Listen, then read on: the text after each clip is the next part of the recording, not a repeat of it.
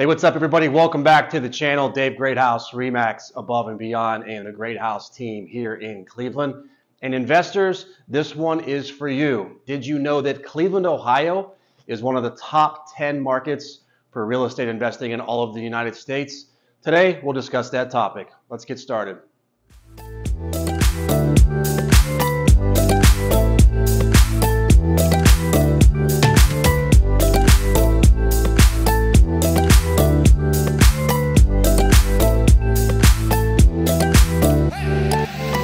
All right, so here we have it, Freaky Friday. I am joined today by my colleague, my friend, my business partner, the other team lead of the Greathouse team here with Remax Above and Beyond, and one hell of an offensive rebounder in an over 35 basketball league, Mr. Josh Anton.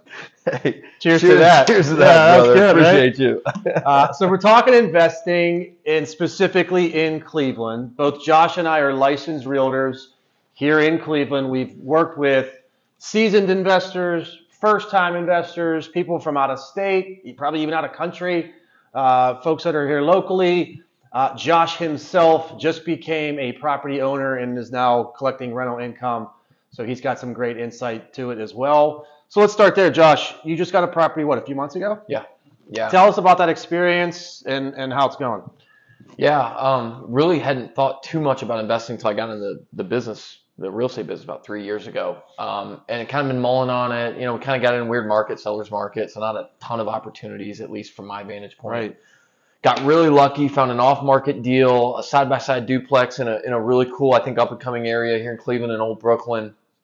The income was good. The numbers were almost too good to be true, dude, and I just had to jump on it. So fired up an LLC real quick and got a portfolio loan, dropped that into the LLC.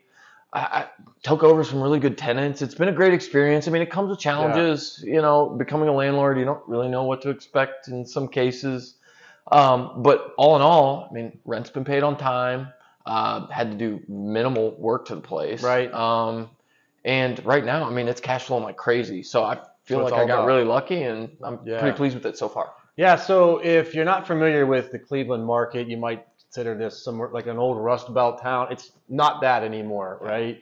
However, we still have a great rental base. I think something like 50 or a little bit over 50% of the homes in Cleveland are actually occupied by tenants. So from an investor standpoint, what does that do for you as a landlord? I was a little baffled by that stat, by the way, when we found that article that stated that. There we go. Well, one coaster down. 50%, and we're talking Cleveland proper here, but you know what that kind of sends to me from a messaging standpoint is tons of opportunity. Landlords or investors are kind of in the driver's seat here, and we really set the market from a rental standpoint. So whether you're new or seasoned, I think it just tells you that like Cleveland's kind of always going to be a hotbed for rentals. And you know, the cool part about that is we're talking like right near downtown, like these really cool areas, some poised for more growth, but like there are always going to be opportunities and people looking to rent, and rental prices have skyrocketed, and there's no stopping that in my mind, at least not for the foreseeable future. So people have written how many articles about Cleveland and investing. Like the first person that wrote that one like set off a chain of events like crazy, but Cleveland's an outstanding opportunity if you're looking to get in, and at a good price point, frankly. Yeah. So speaking of that, I mean, like the median price point here, even for multifamily homes, is still relatively low. Like under 200,000, you can get some really nice properties. Absolutely.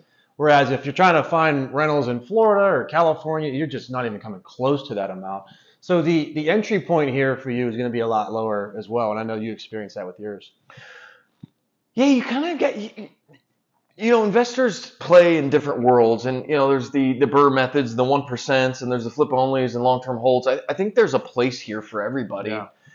The nice part is even if you go for the more upscale, like if you're out in the burbs somewhere where you're looking for a nicer school district, maybe a larger single-family home, renting to somebody coming in for a year or two, whatever the case may be, like but there's still, we're talking 200, 300,000 as opposed to 750 or $1 million in some of these other states. But at the same time, you can pick up a $65,000 flip in Cleveland proper and either turn it into a short-term, long-term rental. I mean, this is anywhere you want to play. Like, we kind of have that here. It's pretty great. And you have to break the bank to do it. So really low risk when you look across the nation. Like, we're one of the low risk entry points from an investment standpoint. What a way to get started. And to go back to that point about the households, over 50% of them occupied by tenants, I think a big reason for that is the abundance of multifamily housing. Like, Cleveland has a ton of multifamily houses, whether it's doubles, quads, triplexes, whatever. There's a lot of that here, and that probably, obviously equals out to that number being over 50%.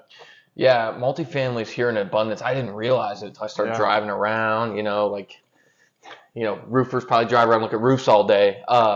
We drive around and look at houses, and I'm sitting here and I'm thinking, oh, what would that rent for? How big is that place? But a total abundance of multifamilies. And Dave, the really cool thing about it, did you know about house hacking when you were 18 years old? Never. Like, house hacking, what a concept. And for those of you that aren't familiar with house hacking, buy a duplex. Let's use my duplex as an example, a side-by-side duplex, 3-bed, 1-bath with a finished attic space. You buy it, you live in half, you rent the other half out, have your mortgage paid for, call it a day. Living and just free. keep at it. Right. So that house hack, that first one can really give you a place to live, get your mortgage paid for. You can keep saving, start paying cash for flips or whatever you want to do. Fund your portfolio. But for you younger investors, I can't stress enough how cool and you can do that with FHA financing. Yeah. 3.5% down, and you can house hack and literally have your mortgage paid for. Yeah. As long as you're willing to have, roomies on the other side of you or above you or below you or whatever. But what a way to do it, and abundance of opportunities for that here in Cleveland. Yeah. So a lot of different reasons why Cleveland and Northeast Ohio, certainly an amazing area to pick up. Whether it's your first rental property or you're a seasoned investor and you're looking to add to your portfolio, sounds like you'd recommend it. Absolutely. Absolutely. If you can, muster up the living in a duplex with renters. But what, Dave, you just think about that. What a great way to dip your toes into becoming a landlord. That's been the biggest thing for me. And I think being a landlord isn't necessarily for everybody. So maybe you're not a big people person. Maybe you palm it off property management, pay the 10%. For me, I like to be really hands-on, and we're in the people business. And the best advice I can give you as a young investor is if you treat your people right, you're open and transparent, your relationship with them, that whole thing. And I'm seeing this in mine. I've transformed that relationship. And what it's done is it's opened the doors to communication, the rent's on time. I just feel like I got good rapport. I'm not going to be left high and dry. They're not going to damage the place. That to me is a huge thing that you got to take into account when you invest. But when you treat people right, you'll get it in return most of the time. For sure. So let's recap, right?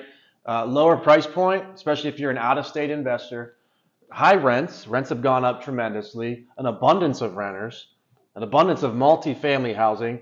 We've got houses here if you're looking for short-term, Airbnb, buy and hold, flips, BRRRR method, whatever type of investor you are, there's a space for you here in Cleveland, Ohio. Hey, do us a favor. If you like this video, give us a like. Maybe even consider subscribing to the channel.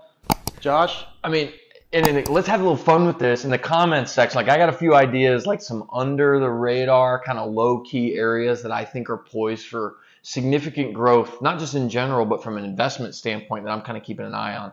I'll play around in there. I'll give you guys a few of my ideas there, but would love to hear what you think about Northeast Ohio or Ohio in general if you want to start dialogue. But would love to hear what you guys have idea-wise for potential investment. Yeah, if you are out of state, you're obviously going to need some local folks on the ground. Be your eyes and ears. We've got great contacts with property managers, contractors, loan officers, inspectors, you name it. All of our contact info will be below in the description box. Be sure and check that out. And if you're ready, make sure you reach out to us directly when you want to buy or sell or, invest in your Greathouse, baby. Let's go.